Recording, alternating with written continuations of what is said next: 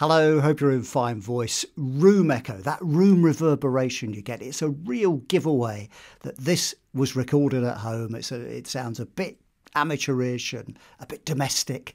And even with lots of foam, things like that, and carpets and curtains, which is what you need, you can still get that sort of reverberation. You can still get that roominess coming through. But there is now an amazing piece of enhancement from Adobe, and it's just brilliant. And you can put your recordings through it and it will remove all of that room reverberation and just make it sound so good.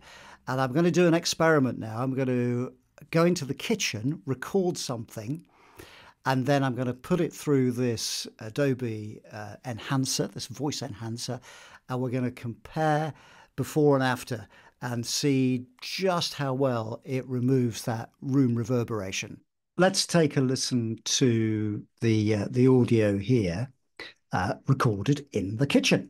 So here I am in the kitchen, and as you can tell, it's fairly echoey.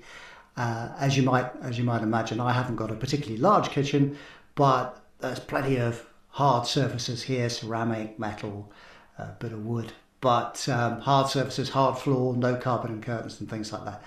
So let's try now and put it through a processing system which hopefully will remove that room reverberation. Okay, so pretty echoey, you'll agree with that. And let's try the AI transformation. You want to go to podcast.adobe.com, and this is the actual application that we need. We want to go to enhance speech. You simply click on that, and then we want to choose the files. Mine is kitchen audio. There it is.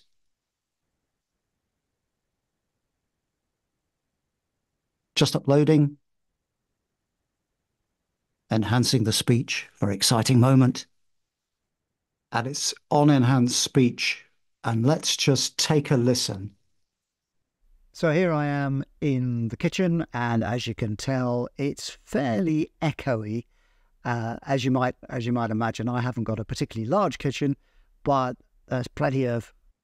I think that is absolutely fantastic. I'm going to download it and then compare it to the original, and we'll see if we can really hear the difference.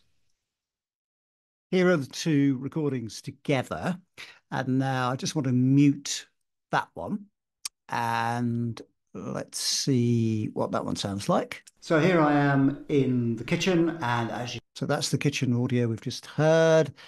And now let's mute that one and release this one. Here's the enhanced version. So here I am in the kitchen, and as you can tell, it's fairly echoey. As you might imagine, I haven't got a particularly large kitchen, but it's fantastic, isn't it? Absolutely amazing. And just to compare again, wood, but hard surfaces, hard floor, no carpet and curtains and things like that. I'm not usually impressed by these things. They often fall short, in my opinion, but this was just brilliant. And so I really recommend you use it to try and remove that room echo. If you get stuck and you think, well, I haven't got enough soft furnishings, or I've still got a little bit of that room reverb coming in, definitely I would go to that Adobe AI free bit of software. I guess it is. It's online.